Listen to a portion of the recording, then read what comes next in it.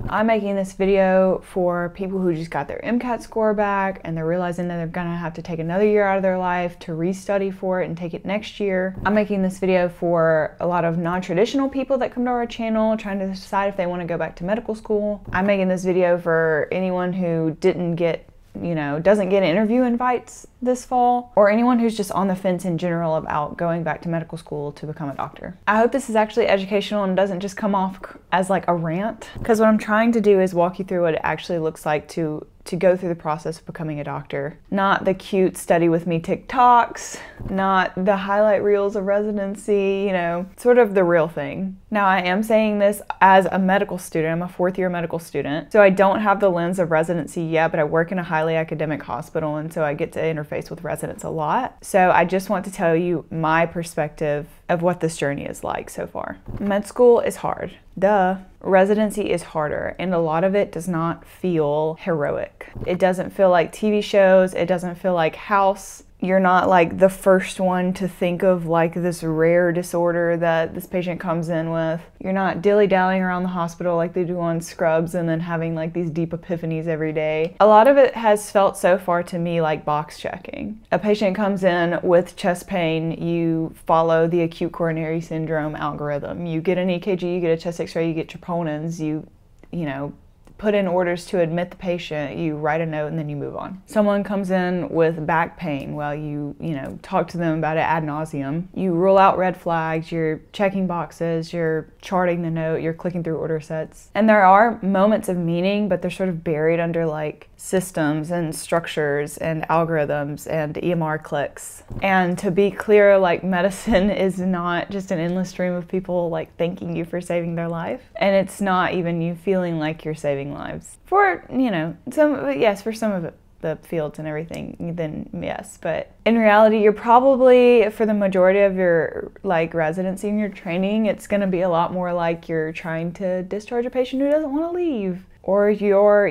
trying to set up the perfect like medication regimen for this patient who is probably going to go home and not even do the not even take the medications. Or later on, once you're a resident fellow or attending, maybe like arguing with insurance about whether or not a patient needs a procedure. And that doesn't make medicine bad, and I don't want to be all doom and gloom about it, but it's just like the reality. Even if you're a traditional student who goes through a college and med school and residency all back to back, med school and residency is going to take your 20s and part of your 30s. And when you're 22, 23 and you're getting up really early and you're grinding and you're, studying hours on end, you kind of feel cool. You kind of feel like a bad A. But I'm turning 27 this year and it's starting to feel a lot less cool to, miss like big moments in my family and friends' lives, to miss birthdays, to miss, weddings and stuff like that. But obviously, like, I'm choosing to still go through all of medical school and to still do residency, even though, like, I could do something else. I could do IFD. I could do a completely different career path that doesn't have anything to do with medicine, and I'm still choosing to go through with it, even though I'm starting to get real tastes of what medicine actually is. Why is that? It's because when I have been in clinical medicine, so whether my clerkships or before I was in med school, I was a medical assistant, when I've had these just nuggets of impactful encounters,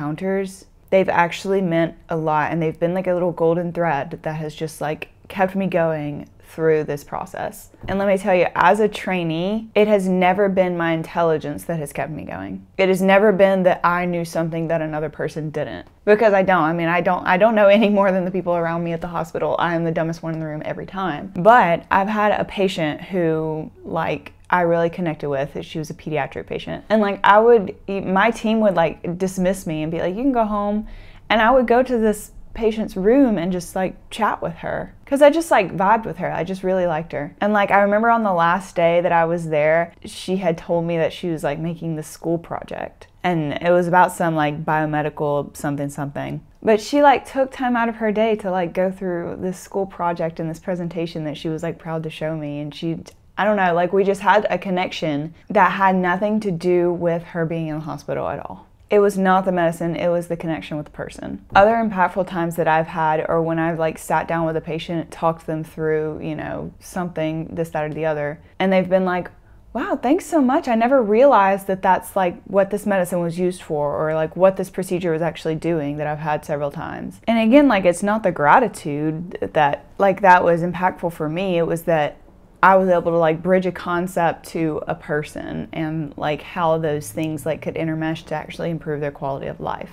Which sounds like a bunch of like med school interview BS that you would say, but it's true. The prestige of being a doctor fades. Honestly, in this landscape, it feels like people think you're a con man if you're a doctor. So it's not necessarily the prestige that's going to keep you going. The money is probably good in some fields especially, but like there are quicker and easier ways to get that amount of money. And it's not even the process of like you being able to fix things. Because a lot of times in medicine, you try to fix something and you can't. You have to sort of like find joy in trying to help a patient. Not necessarily helping them, but trying to. You show up, you think, you care, you do your best, you connect with people, and if that is something that gives you purpose, then maybe medicine is right for you, maybe being a doctor is right for you. And I'm not saying that there aren't other like sort of reasons to go into medical school. I'm just saying like you have to find that reason, and it can't be your parents' idea of why you want to go into medicine. It can't be Instagram or TikTok's idea of why you should go into medicine, or your professors. You shouldn't go into medical school just because you've made good grades all your life, or just because you can, you know? I think the best way to find this reason in your own like self is like to actually get into clinical medicine and see what it's like. Like I said, I was a medical assistant at an urgent care center before I started medical school, and I loved it. I wasn't doing what a doctor did, but I got to see what the doctors did. And I found it intoxicating. So much so that combined with some of the experiences that I've had now that I'm actually really getting into like the doctor's role in my clinicals in medical school, those are the things that have kept me on this track to actually pursuing residency. Even when there are definitely times in medical school where I've been like, I don't think I want to do this. Like, I don't think I have compelling enough reasons to stay in medicine. And I guess just a big disclaimer here, I've talked to multiple of my friends that are in medical school as well, and not everyone feels like this. A lot of people have found more meaning and more validation in what they're doing in medical school than even I have. Again, so I'm just giving my perspective as someone who has found medical school very hard. And the idea of pursuing residency and going through this whole process, I found this very difficult. So if you're still figuring it out, that's okay. I'd recommend, if you have any time, like get into clinical medicine. See what doctors do for real, not on TV, not on TikTok. Then you can make that decision for yourself, because this video is titled, "Should I be a doctor?" or something. I don't know if you should be a doctor. I think the old adage of like, if you can see yourself doing something else, then do that. I think it's like at least halfway true. Like maybe you should try that, especially if you have some time. There's nothing wrong with taking a couple years off of the whole process of going through undergrad and medical school. Like I think gap years can be very beneficial for like trying other things. But at the end of the day, I really just want everybody watching this video to know like that medicine does not feel like TV. It doesn't even feel that cool most of the time. And you're gonna go through so many years where you feel like you're the dumbest person in the room, like where you feel like you really just don't know very much. And to have to humble yourself for years and years and years, especially when like people that are pre-meds are oftentimes like intelligent people, you know, maybe they're the top of their class type thing. It's difficult because you're gonna be put into you're a big fish in a little pond right now. You're about to be put in a very, very big pond. And you're gonna feel really little for a long time. And I just want you guys to know that that doesn't mean that you shouldn't go into medicine, but it just means that like that it is a decision you should think critically about. I don't even really know like why I'm making this video. I guess I've just made like several videos recently on like, you know, med school application and interview stuff and things like that. And a lot of it is like, why do you want to go into medicine? And I have talked about how to answer that question, but I haven't talked about like the process of coming to the conclusion that you even do want to go into medicine, or that you want to be a doctor specifically, because there's a ton of different paths you could go in medicine that are different than being a doctor if you just like the medical field. But anyway, so if you are still working through this process, or you're second guessing things, or you're trying to figure out a good answer for this for med school applications, interviews, that kind of thing, that's what IFD is here for. We do MCAT stuff, but especially on YouTube, we're branching into application stuff and just in general like life and medicine type stuff. So let me know if you guys liked or hated this video. It was way different than our normal stuff. But if you do decide to go into, you know, into the medical school and all that different stuff, just know that IFD has your back. All right, I'll see you guys in the next video. Bye.